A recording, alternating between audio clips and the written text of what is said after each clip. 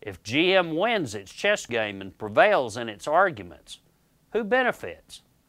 Corporate executives benefit from their privileged perks and compensation packages, often earning more to get fired than to stay on the job.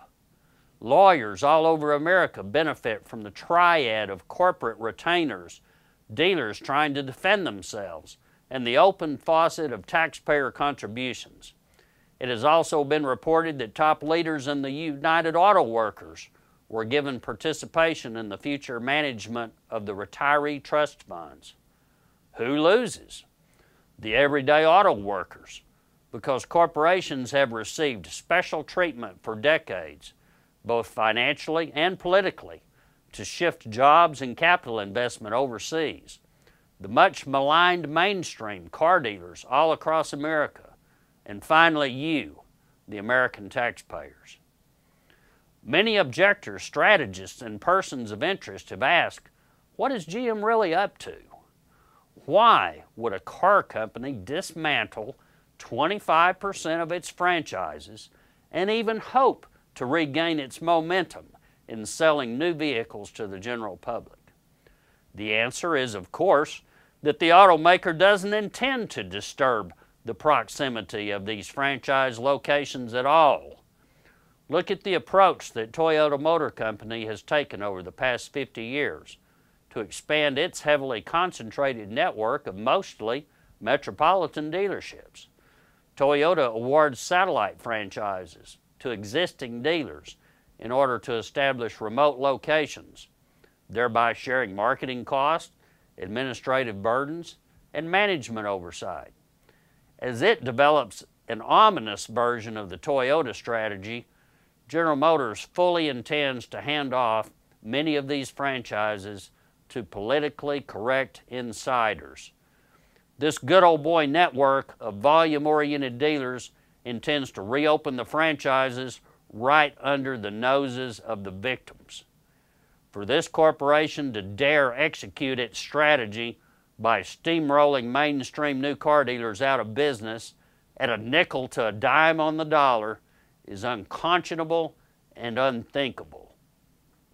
And then there's the GMAC finance arm of General Motors, the other side of the two-headed dragon that preys upon many mainstream car dealers. The ultimate act of this predator is to finish them off with suspension of their floor plan lines.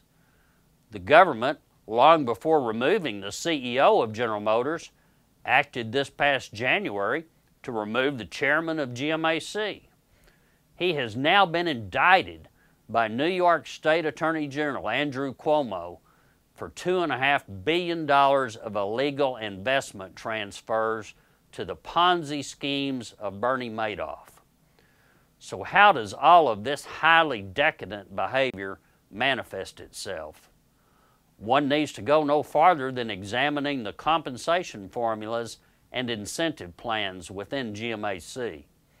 This closely held subsidiary of Cerberus Capital Management has apparently presumed itself to be bulletproof from the scrutiny of Enron-style dealing. The finance company has demanded extortion payments from mainstream car dealers at an alarming rate in recent years, while at the same time dangling their floor plan lifelines in front of them. And once again, you, the American taxpayers, have been duped. The federal government first saved GMAC from bankruptcy on New Year's Eve with a $6 billion infusion. Then GMAC applied for a new charter and shortly thereafter was granted bank holding company status, giving them even greater access to the $700 billion that our Congress authorized last fall. Finally, our government recently provided them another remarkable sum of money to enhance the floor plan portfolios of a considerable number of politically correct car insiders, even as these volume-oriented outlets have been commissioned to take over distressed inventories of many targeted for elimination car dealers. How did they gain instant approval to raise their own floor plan ceilings? This mayhem and madness must be exposed at the highest levels of corporate malfeasance and prosecuted at both the civil and criminal levels. In 1984, Mr. H. Ross Perot sold his beloved EDS to General Motors, earning him a cherished position on its board of directors. 2.5 years later, in its infinite wisdom, GM voted him off the board 14-1. Before Mr. Perot accepted $750 million in extortion money, he publicly petitioned the stockholders to fire the existing board, proclaiming he would not accept their bribe to just go away. Tragically, the stockholders either were not sophisticated enough to understand what was really going on, or lacked the collective willpower to take the bull by the horns, or some combination thereof. Just 4 short years later, in 1990, the general public, for the most part, never realized that General Motors was already flirting with bankruptcy. Then, in the 1992 presidential campaign, Mr. Perot, through his visionary leadership of the Reform Party, warned the American people about the treachery of our two-party political system and where it was headed.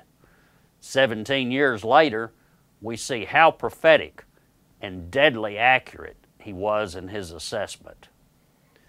At this unique moment in history, the franchised new car dealers of mainstream America own an equity stake in General Motors, the very company which is trying to destroy them. You, the American taxpayers, own a 60% majority of this company. It is imperative that you demand the truth, the whole truth, and nothing but the truth.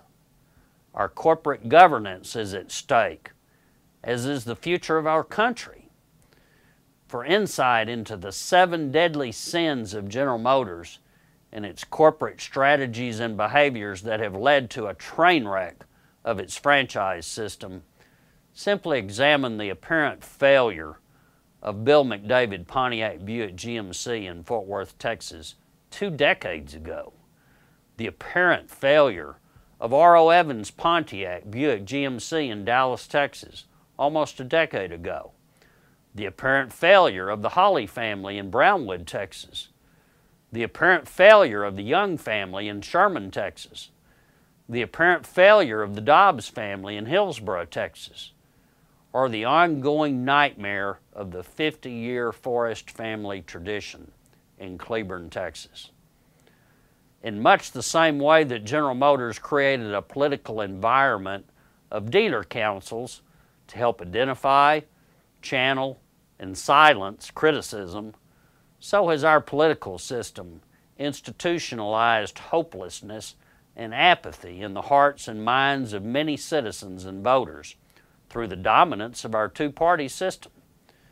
We must wake up, restore our corporate governance, and take back our country. If we choose not to do so, we may experience a bloodbath between the metropolitan and mainstream car dealers of America.